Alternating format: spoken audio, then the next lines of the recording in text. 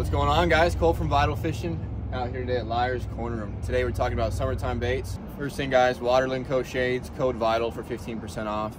Liars, I think, may start carrying them soon, but you can order them on their website.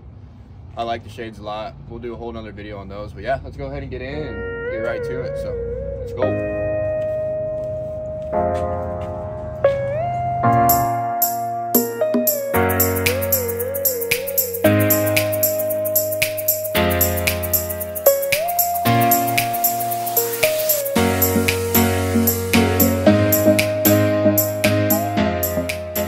Guys, first bait, summertime fishing right here, Megabass Sleeper Craw. This is in a green pumpkin blue.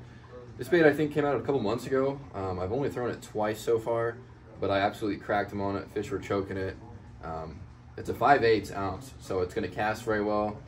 Hook's kind of tucked up under that body. They don't last too long, maybe about 6-7 fish, but to me, you know, 10 bucks for 6-7 fish, if they're good fish, that's definitely worth it. So come check out some of these other colors they have.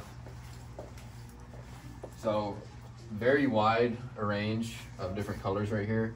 And what's cool about this is they're all very natural. So it's not like a purple or a yellow or, you know, something weird like that. They're all very natural.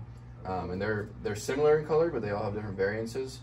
Green pumpkin blue though, that's one of my favorite colors for jigs, Texas rigs, especially in the summertime. And I'll even night fish with the green pumpkin blue. So Megabass Sleeper Craw. How you're gonna fish it, you're gonna fish it like a jig. So you're gonna cast it out. It's actually it's gonna fall pretty slow because those craws right here, or these pinchers, actually have air bubbles in them. So the claws are gonna kind of float up. But you're just gonna kind of drag it, maybe do a hop or two. Sometimes I'll just kind of drag it real slow and then I'll just give it a quick little pop and that's just gonna flare it up and I'll let it slowly sink back down. But anywhere, you know, you'd fish a jig or even a Texas rig, the Sleeper Craw is going to be a great option. So let's go on to bait number 2. All right, guys, what's going on? New face over here at Liars Corner. My name is Dylan. I'm going to be helping get the shop running, helping out around here, get some new products in. Obviously, you can see we got a bunch of new 6 cent stuff in, a bunch of new Megabass stuff in. But going along with the theme here today, we're getting top 5 baits. So bait I'm going to talk about here is going to be these 6 cents crankbaits. I've been using these a lot, used them quite a bit last year, using them already quite a bit this year. Here's a couple of my favorite ones here. That's that Cloud, that C20, and that 300 DD. I've always thrown a 6XD a lot. That's been one of my favorite baits. That's been one of Cole's favorite baits, but I've become a huge fan of these guys here. Basically same running depth, similar action, similar sound, but this is gonna come with much better hardware, much better treble hooks on it, much better split rings, so I always swap out all my hardware, saves you that headache. Pretty much that same price point as a 6XD. So those are a phenomenal one.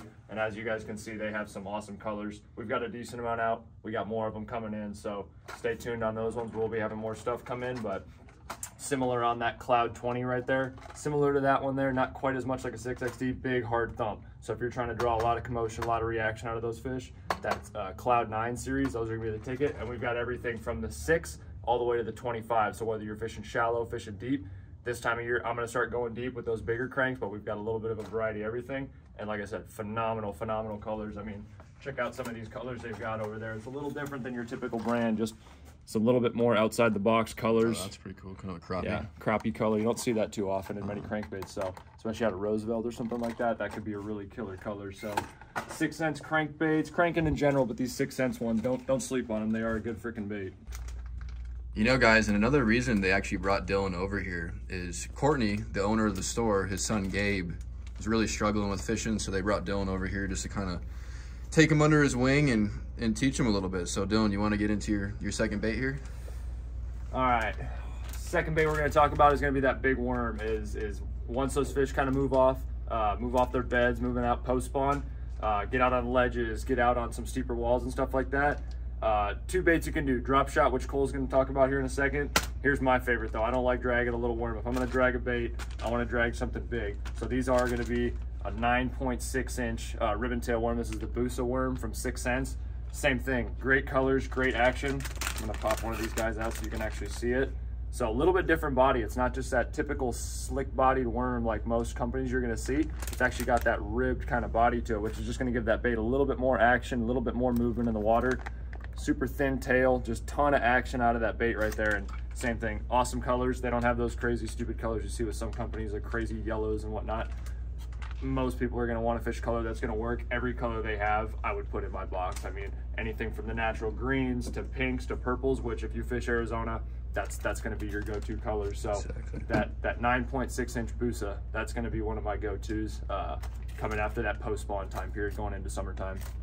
Look, we have Gabe over here. Heard Dylan talking fishing, and I don't know. He came over here to take some notes. All right, guys, coming in next. You guys seen this before. This is a Roboworm. So one of my favorite things about Roboworm is they don't have all that smelly scent, so your boat's not smelling like garlic. They just have a light salt coating. Is this your favorite color right here? That's my favorite. Okay, so we got hologram shad, great clear water color, shad spawn, Lake Pleasant, Havasu, that's a great color.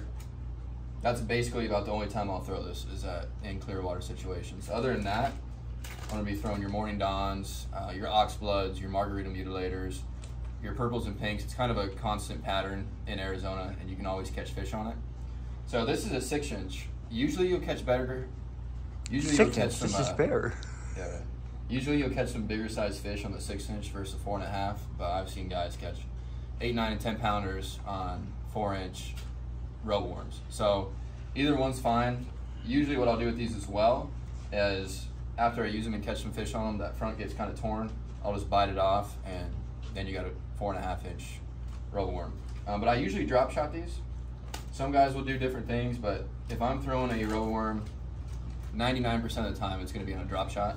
I'll be using these rebarb hooks. This is a 1/0. I'll also use the Owner. The cover shots, they're the same thing. They have a little keeper at the top to hold your bait, and then straight shank, and then you're just going to kind of tuck that tip of that hook back in the bait. Whether you use the rebarb or the Owner cover shot, I've had good luck with both great hooks. This is a size 1/0. If you're fishing a 4.5 inch or a 4 inch drop shot, I'd use a size 1. Drop shot weights, this is a tungsten drop shot weight, and I know drop shot weights, you lose them a lot, right? And tungsten gets expensive. I will say that on Live Scope, your tungsten is gonna show up a lot better, so if you can afford it, the tungsten is definitely an advantage. Last but not least, Berkley Jaywalker. You know we had to have a topwater bait in the summertime fishing. This one is probably gonna be my go-to. I'm not gonna throw too many buzz baits until fall. I kind of got out of my buzz bait season, so you can still catch them on buzz baits, but I'm going to the walking bait. Big spook style baits. You could use spooks. I know a lot of Vixens, anything you want, but I like these Berkley ones. They have the fusion hooks on them. You can kind of hear it. It's pretty high pitched and loud, so these cause a lot of commotion. So basically bomb them out and kind of just start walking them, and you can kind of vary your retrieve. So you can go real slow, just kind of side to side. If they're a little lethargic, you can pop it with more slack line, and that's going to make this bait walk in place better. So definitely vary your retrieves.